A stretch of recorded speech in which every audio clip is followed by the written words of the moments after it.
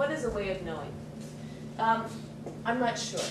We've used this term a lot, but there are some characteristics to it that I think are helpful. One way to think about this is the difference between knowledge and knowing, right? Now we often think about knowledge. We say knowledge is something that we have individually in our brain, right?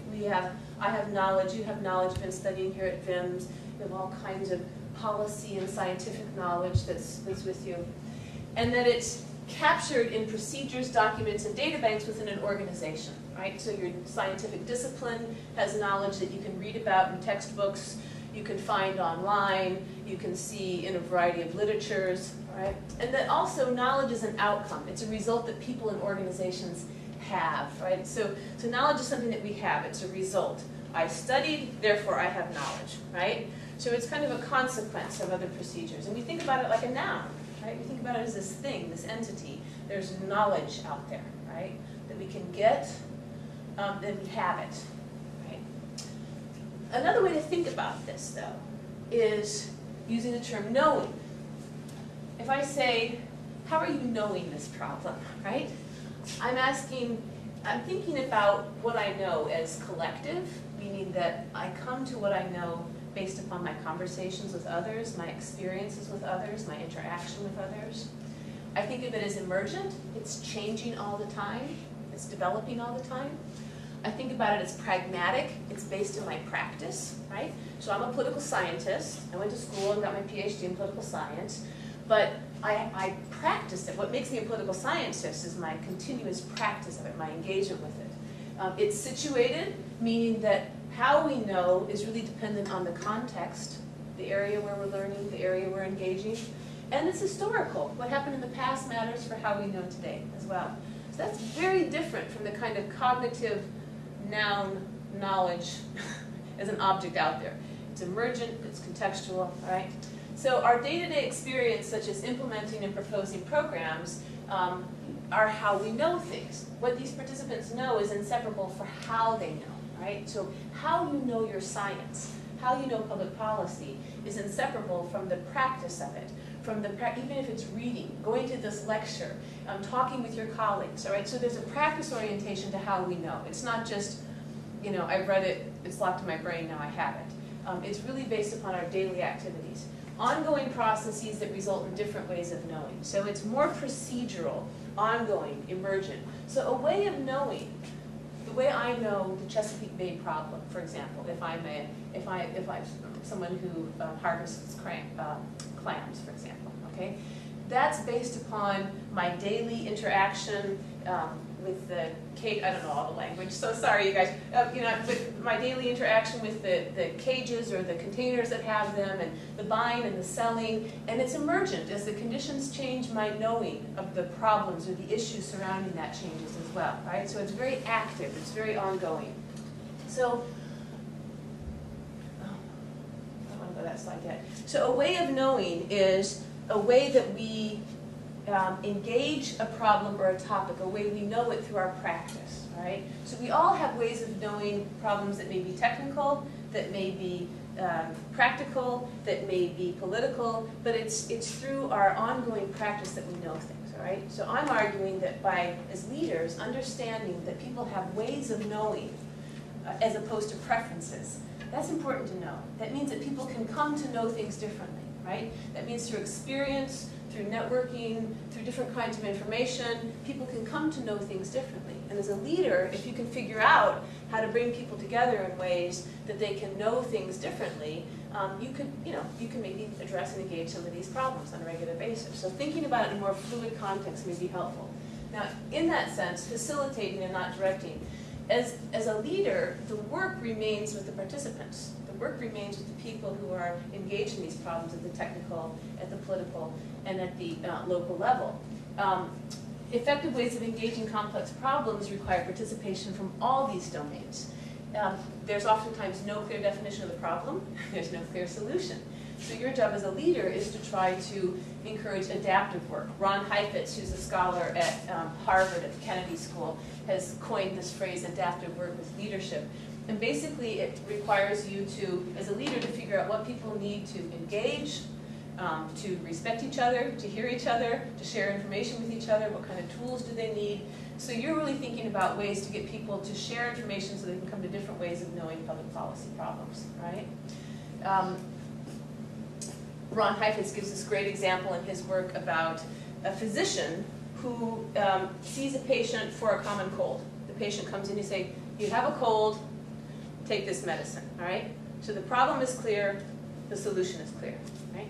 Then another patient comes in and their illness is clear, but how to treat it is not clear. They've got high blood pressure, right? So you can take some medication, you can change your diet and exercise, you can reduce your stress levels at work, you might want to change your job, right?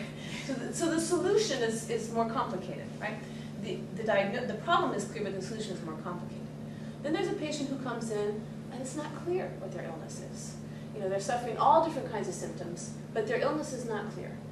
And then hence the solution is not clear. And so the doctor's job is to work with the patient to try to figure out what the illness is, and then to come up with a solution that can help them address it, all right? But it's a very collaborative enterprise. The doctor is facilitating. The patient has a lot of work to do too. The patient's going to have to keep track of things, going to have to share information with the doctor, is going to have to eventually come up with a regime that they can use to treat the disease as well, and they'll have to follow that. So it's a very collaborative kind of enterprise. Public policy problems are the same way. Rarely do we have a clear sense of what the problem is. You know, what is the problem of the Chesapeake Bay? Yeah. What is the primary problem? Yeah, there's lots of issues associated with that. You know, what is the problem with the financial regulatory crisis? There's lots of problems. There's lots of ways we can explain it, and then hence what is the solution? So to come in, you know, with your guns blazing as a leader and say, I know the solution, you know, I know the problem, I know the solution. Probably not. You probably don't. You have one way of knowing things from your perspective. But leadership in these collaborative settings requires really trying to understand the alternative ways of knowing and then finding a way to facilitate the kind of learning process and moving towards a new way of knowing. All right, so let's think here now a little bit about informational and relational work. What kinds of work is the leader doing? What do they focus on? We've thought about this in terms of the information that they share and the relational work that they do. So informational work. Leaders gather information, they share and translate information, and they synthesize and advance information. So in some instances, it's just a matter of pulling information together that people can use. In other instances, it may be sharing what you've gathered and offering an explanation. You know, Troy was telling me about one of the communication experts who shares scientific data with the broader community and translates it. You know, here's some very technical information. Here it is in a format that the business community can relate to. Here it is in a format that the regulatory community can relate to, right? So there's some translation that goes on that's important there as well. And then there's the synthesizing and advancing, right? So not only translating, but pulling it together, suggesting alternatives, different ways that people might think about this, right? Really advancing it in that sense. And that informational work is crucial. I think if you think about a lot of the things that leaders do, a lot of it is informational work. It's really connecting people and connecting ideas and things. There's also then relational work, which is creating connections between people. And this is really important, creating opportunities for empathy, where people can understand alternative ways of knowing. You know, Martha tells this story about in California, there was an effort to do some development. It involved environmental concerns, developer concerns, private property owners, and the planner who was in charge of it was really in a, you know, like between 5,000 rocks and a hard place, right? It was really tough to do. And so one of the things that she did was she put everyone on a bus, and they went for a tour all around the city to see all the great things about the city and to talk about what would happen if we did this, what would happen if we did that. And when the ride started, everyone on opposing sides would not sit by each other, right? They didn't want to sit by each other. And this one guy didn't want to sit by her, and she interpreted that as because he didn't want to change his way of knowing. He didn't want to be convinced of this, you know? But when you understand the way someone else sees a problem, you don't have to agree with them. You don't have to say, that's great, I'm convinced. But empathy is so crucial, I think, in being able to share information in a way that can take us to new ways of knowing. And I really do think that this kind of practice-based way of thinking about knowing is a very effective leadership way of understanding the possibilities for transforming how we think about these problems. So the opportunities for empathy, creating the sense of belonging and legitimacy, this is you know, I don't know if you've ever gone to a public hearing before for something, you know, maybe city hall or, you know, school board meeting, and as a member of the public, you're kind of sitting down like that, and they say, all right, and they come to the microphone, and you have 3 minutes to speak, and then when you're done, you know, it's like, okay, well, you know, my trash hasn't been picked up for a while, and you say, okay, all right, your time's up, you know. You don't feel very legitimate in that context, you know. There's kind of your perspective is treated trivially. You have your 5 minutes, then you're done, right? So creating opportunities for people to share their experience that ensures legitimacy and credibility of their experience is really important. There was this project in East St. Louis called the East St. Louis Action Research Project between the University of Illinois and the city of East St. Louis. And this one amazing guy named Ken Reardon wanted to go to the city and really help the neighborhoods plan their way out of the devastation that they faced. I mean, poverty, unemployment rate of 33% at the time, no trash collection in the city, drug problems. I mean, it was devastating. The city was really in crisis. And so he would go neighborhood by neighborhood and plan with people. And it took a long time for people to be convinced that he was serious about it. But one of the things that he had to do was find ways to help people of East St. Louis understand that their experiences were not only legitimate, but they were essential to any kind of solution. And so this one experiment that they did when they first started planning, they went to all the residents and they said, we need you to gather data for the planning process. And the residents were like, what do you mean gather data for the planning process? You know, I'm not a researcher. What are you talking about?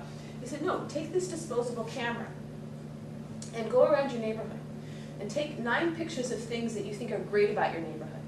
And take 9 pictures about things that you think are promising about your neighborhood. And take 9 pictures of what things that you think are terrible about your neighborhood. And bring the cameras back and we'll develop the film. So you got all these residents running around with these little yellow cameras taking pictures of their neighbor's garbage cans and their neighbor's cat and, you know, the abandoned car. And the neighbors are saying, hey, well, you know, why are you taking pictures of my garbage can? And they say, you got to go get your own camera. You know, you got to do this too. And so pretty soon you had all these residents taking pictures of their neighborhood, right? They bring all the data back to the organization.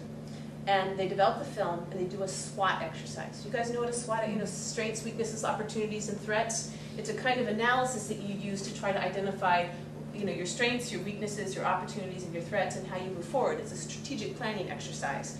In order to do that, though, they use the pictures.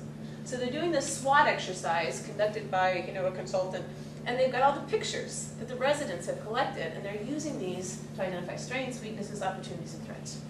And that was so cool, because the residents, they collected the data. Their data was the centerpiece for that strategic planning process. So finding ways to, you know, to make people participating in the process from all these different perspectives feel legitimate and credible, and not just feel it, but really, you know, it is a credible exercise, is really important, I think.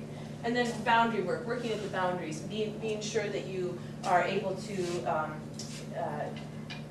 you know, find, again, this kind of work where the cameras, you can think of them as boundary objects in a way. They were bringing the residents and the kind of experts together in a way that, that crossed boundaries. So thinking about ways that you can cross the boundaries to improve those experiences.